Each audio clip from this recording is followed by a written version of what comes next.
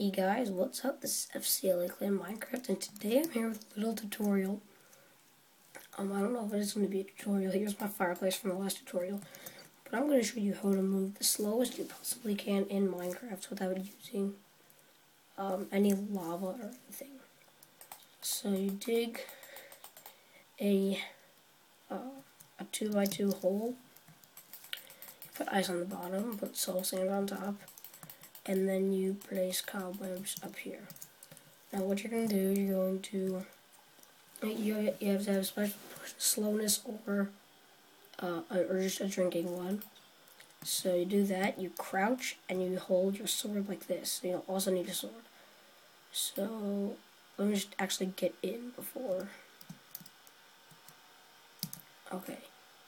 So look how slow I'm moving. It's about like 1 block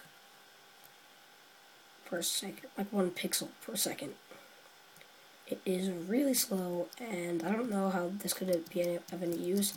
Just a cool little thing that I was playing around with. So, yeah, guys, thanks for watching. Hope you enjoyed, and I'll see you later. Bye.